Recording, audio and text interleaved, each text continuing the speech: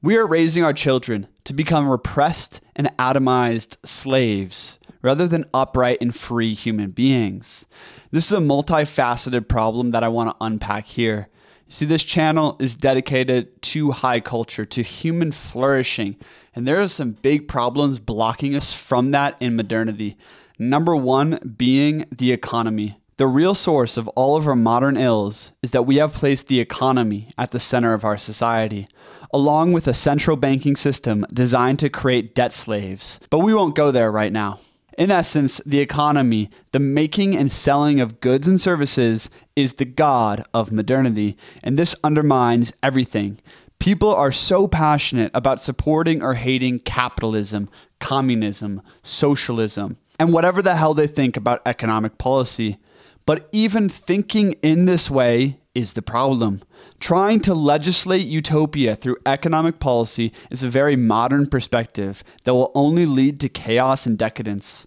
Every great culture, and every great human being for that matter, asks big questions. What is God? What is good? Who am I? What is my soul? What is the purpose and meaning of existence?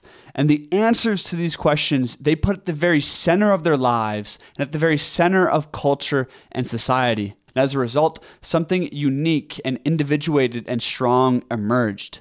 Today, we have removed the big questions away from society altogether and simply have put political and economic concerns at the center. And of course, this is going to lead to this nihilistic, meaningless, and hedonistic world that we see today. You see, when you put economic concerns at the top of the hierarchy, it means you are lacking connection to the metaphysical, the natural, and the communal world. When you're lacking connection, of course money is all you're going to care about. And of course money is going to corrupt everything.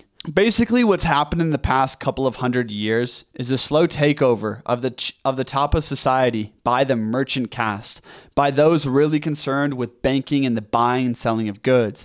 Now, as this has happened, the ideals of society rapidly change. It's like the great man today is not the man of incredible character. It is the man of incredible wealth. I don't know of any ideal that could be more pathetic to me. In the rest of this video, I want to dive into 3 outcroppings from this problem. 1 being education as a means of producing economic units. 2, moral utilitarianism, which is a massive problem and widespread right now. And number 3 is going to be the surveillance slave state that starts in early childhood. Let's dive into it.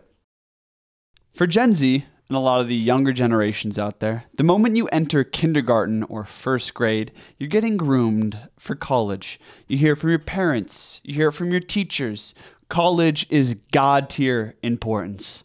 And I remember telling my dad in 4th grade that I want to go to the best school in the world. And I was an ambitious young lad. But all of my ambition for my creative pursuits, for my inventions, for my adventuring and exploring of the world, everything else just got chipped away for that one thing that was God tier importance, and that's getting into a good school.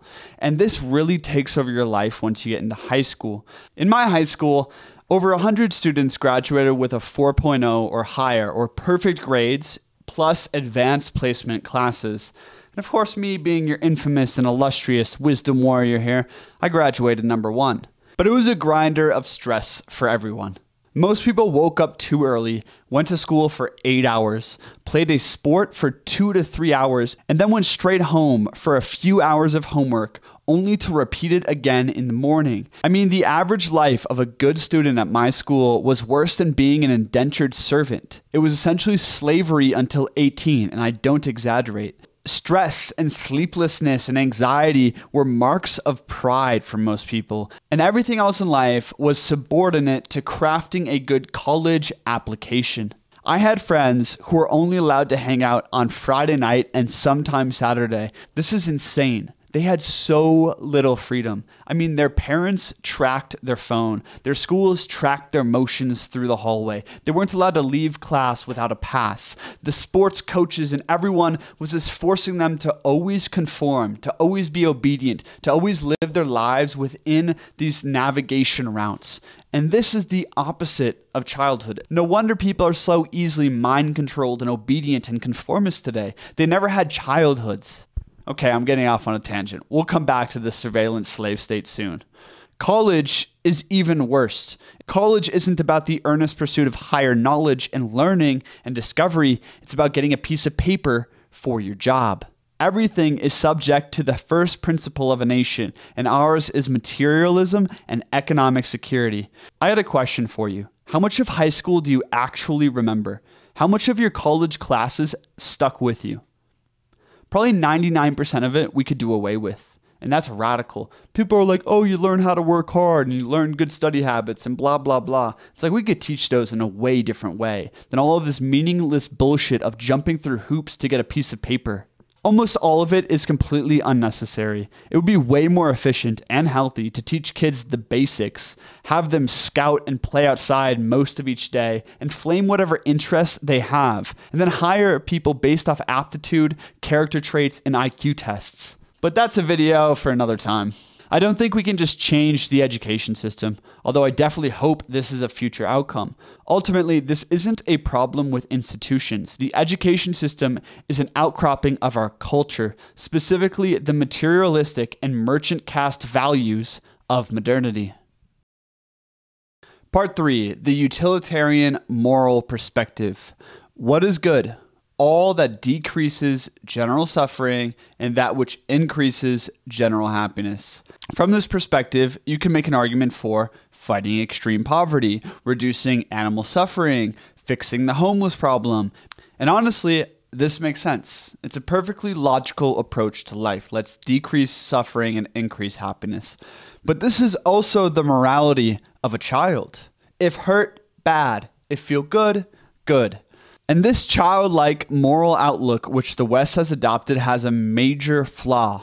It lacks ideals. It lacks the affirmation of suffering towards a worthy cause. From a utilitarian moral perspective, you can make the argument for feeding everyone soma, like in the Brave New World, or removing all differences that differentiate people, like in the book The Giver. Remove all differences, remove all uncomfortable and unpleasant experiences, remove heartbreak, remove inequality of beauty, of status, of success, of intelligence, and boom, you have a perfectly equal world where no one has to deal with misery or envy or pain. There's a pill for everything, and the general baseline of happiness is elevated, but also the ceiling of human potential and the zest and power of life also decrease, as you see in the book The Brave New World and The Giver. These are great warnings for the modern West. When the utilitarian goal of maximizing happiness and minimizing suffering takes precedence, there's a great risk of catering to the lowest common denominator. Society becomes wholly concerned with the bottoms, with the dregs of people, while failing to give men as a whole a meaningful ideal to strive towards. Through utilitarianism, you often get the elevation of mere life into the purpose and reason for existence. Instead of celebrating excellence and self-actualization and lofty ideals that culture is shooting towards, a utilitarian moral perspective often elevates mediocrity and the common man into the ideal. This kind of moral perspective can only come from materialism that has removed the big questions away from the center of culture. If you are living only for the material world, of course thoughts of suffering and pleasure will dominate you. You are like a puny worm. Think about utilitarianism inside yourself. Why shoot to become a world-class boxer if that would entail so much suffering and unpleasantness? Why not just seek to remove the desire for more and make your life more pleasant? Become a neo-Buddhist and retreat to your vegan garden of passivity. And while you're there, just try to fix all the suffering in the world as something unnecessary, because suffering is bad in and of itself, right? These neo-Buddhists and utilitarians try to create the perfect Marxist world, whether they know it or not. And in their ideal, everyone would fish in the morning and do finger painting art in the evening, and all of them would have their bellies full, like a goddamn nursing home. Everyone is taking their soma, is pacified and pleasant, but I'd be bored out of my mind, along with every human being with a higher taste and higher potential for life. When you seek to minimize suffering and discomfort in life, you also minimize joy and the powerful experiences in life. The floor and the ceiling are relative. This was a deep insight that Friedrich Nietzsche had, one of our favorite philosophers here, that the greatest pleasure and the greatest pain are inseparable. It's like love. The experience of falling in love is the juiciest thing of life, and the experience of falling from a great height of love breaks your heart in the worst possible way. But this is also the juiciest part of life. It's like the Carl Jung quote, "The tree's branches can only reach to heaven when its roots reach into hell." Nietzsche saw that the maximum of love comes with the maximum of grief, that the maximum of pleasure comes with the maximum of pain. And he wished for his higher men and women to affirm these things, to affirm the suffering in life as something beautiful and something meaningful, and seek to rise above it. In fact, for all of his brave higher men and women out there, questions of pain and pleasure should never be primary concerns. They were of secondary importance if they were important at all. A great man lives for the higher spiritual truth or a great destiny and acts in a way to make his life into a masterpiece of living art. This is the vitalistic path through life, not looking down and trying to, oh, how can I get through life with maximum pleasure and minimum suffering, or minimizing the suffering of everyone else? It's like, no, how about we affirm life by turning it into something beautiful, by turning my life into something beautiful, because we're going to suffer either way. A quick note to all the humanitarians out there that believe they can decrease the suffering in the world, and this is a noble cause. To some measure, I agree with you. Let's get animals out of their factory farmed pens and help deliver food to people in need. For sure. But don't delude yourself. Suffering is a relative thing and will always exist in the world. There's a reason that white American males, the most privileged demographic in history, commit suicide more than any other peoples. It's amazing. The people who claim to be the most humanitarian tend to be the most narcissistic and arrogant. I've had so many people comment on my videos, "What do you know about suffering?" in their condescending tones. And it's like, yo, I spent 7 years there at rock bottom, basically homeless, going through acute addictions, losing people and things I love, totally isolated from everything and everyone. It's probably one of the worst forms of suffering you can endure. And I get people have endured worse, but who's to say that your suffering is any worse than mine? And the bottom line is, being a human is hard. We're all going to go through things. We're going to age, break our hearts, be lonely, lose things we love, lose our physical health. No one can fix that or change that about life. It's time we stop trying to fix suffering and start affirming it. So in this, Friedrich Nietzsche encouraged all higher souls to live for something greater than themselves, to make their lives into a piece of living art, to take the vitalistic path through life and not be so concerned about avoiding this little discomfort, avoiding this little piece of suffering, maximizing this pleasure. It doesn't matter. Amor fati, my companions. To love one's fate, to love the pleasure, to love the suffering, to love whatever comes to you, and stop trying to fix life, but affirm life. Use life as your platform to live into beauty. That is the anti-utilitarian moral perspective. That is the vitalistic moral perspective. Part 4, safety and the surveillance slave state. When you have a utilitarian moral perspective, of course you want more safety. Safety is a good thing, right? The preservation of mere life. Safety, equality, kindness. These are the values of our primary schools and the primary values of our culture. Almost all ancient peoples would have seen this as laughable, the exact recipe to create weak men. Hey, now, I think kindness and empathy, these things are generally good. We should have them to some degree, or else you're a psychopath. But I also don't think they should be the top qualities, the top virtues of our entire culture, and the only thing we teach to our boys and sons. All I'm saying here is that the other values of courage, of manliness, of aspiration, these things barely get mentioned anymore. I would wager that these are far more important for living a flourishing life and overcoming all the things that hold you back. And since we lack the more masculine virtues, people willingly trade their freedoms for more safeties. And this is happening on every level of society. And this is especially destroying our kids. To all the parents out there, I'm not a parent. I'm not going to tell you how to parent, but maybe you should consider having a few more kids. That way you're not so concerned with losing a couple. My friends, I think we are breeding cowardice in our sons because we're always trying to keep them safe. This is a huge danger. You see, the surveillance slave state starts with how parents are raising their kids, and then it goes into Big Brother who's watching you right now. Starting about the age of 3 or 4, I basically had free range of the forests, swamps, and creeks around the Mississippi River. I grew up with my mom there all summer, and as long as I had my life jacket on, and I came when she whistled, I could do whatever I wanted. I fished, I caught snakes, I built forts, I'd be gone all day on adventures. By 7 years old, my parents might see me once or twice before dinner. Most 5-year-olds I see today can't even be in a room alone, let alone separated from their mom for more than 30 minutes. They barely ever leave supervision, when 100 years ago, boys were terrors of the entire city and neighborhoods, running around in gangs and bike gangs and getting in fights and exploring the entire known world. Not anymore. Surveillance is the new norm. Surveillance and chronic safety.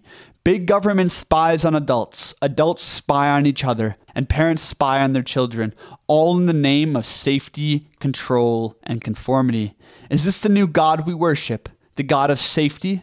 No wonder the global slave state is implemented so easily. Thomas Jefferson once said, "They that give up essential liberty to obtain a little temporary safety deserve neither liberty nor safety." It's time for people to be courageous again.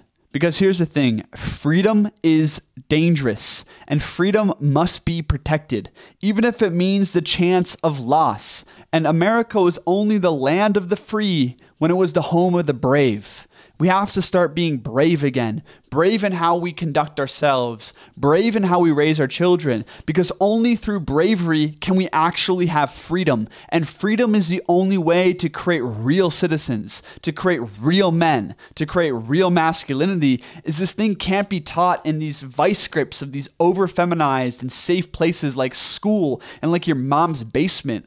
Men need to go explore the world again, to get hurt, maybe to get in a fight, to go explore the undergrowths of the swamps and the dark places of the city, and like band together and figure out this life thing. I think men used to be courageous because they were allowed to be boys. They were free roaming the forest, the streets, the cities. Some of them died, some of them got in fights, but many of them grew up to be more self-reliant and courageous than anything we see today. Now we enjoy preparing our sons to be docile and obedient slaves right from the get-go, and we wonder why the majority of the West is miserable. Fuck surveillance. This is killing our children. For most kids today, their entire life is regimented. Their mom tracks their phone. They don't go out and party anymore. They don't go out and explore the world anymore. They get on a bus that brings them right to school. They go home or they go to their sports practices and their coaches are telling them exactly what to do. And then they go home and their parents are telling them what to do.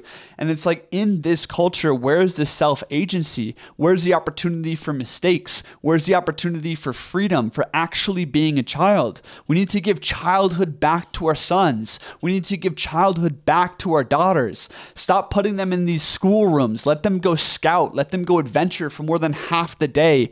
Most of the education we teach is bullshit anyway. It goes in one ear and out the other. All of this is so inefficient. It's so unnecessary, and it's crippling everything. It's crippling everyone. It's turning us into miserable slaves instead of upright and free human beings.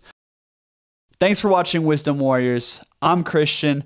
Another passionate rant there. I'm trying to spread this message, shouting from the rooftop. So please like this video and send it to someone you think will impact. If you're a man out there, a leader, a builder, an entrepreneur, I'm looking for guys like you. I'm trying to rally the troops and get some like-minded, individuals together in this men's community online, the Men's Academy. It's a really great place, impactful mastermind. We have calls every single week. If this seems like something you're interested in, there's a link below to talk to me one-on-one about that.